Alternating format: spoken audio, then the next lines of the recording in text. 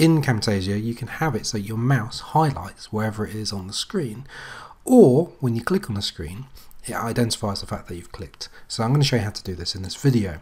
Whilst I've got your attention, please subscribe to my channel, like the video, got any questions leave it in the comments, but please subscribe. Right, on with the video.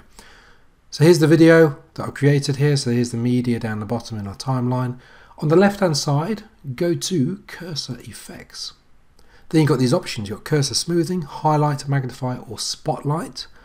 Also though, along the top you've got it if you left click or right click your mouse. So we've got rings here, we've got scope, we've got target, we've got lots of different things. Ripple effect.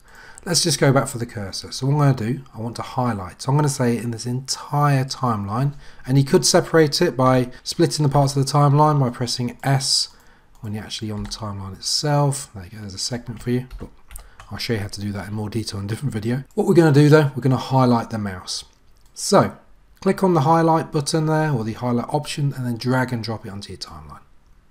There you go, the effect is being added. Now if I go along the timeline, you can see in the video that the mouse has been highlighted. And there we have it. That is how that works. I'm going to zoom this out though.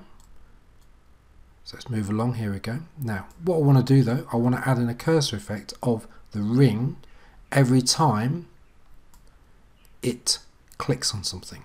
So go along here, you can see I've clicked there, I've clicked on tweet, I've clicked there, I've clicked there, clicked there. Obviously I've gone a little bit crazy with the clicking, but that's just to show you it working.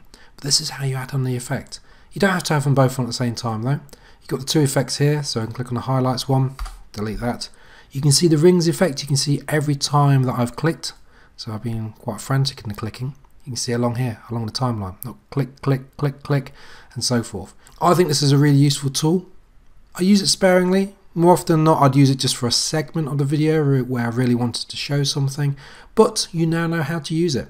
Anyway, hope you found this useful. Subscribe to the channel, thank you very much, and enjoy adding different highlighting effects to your cursor in Camtasia.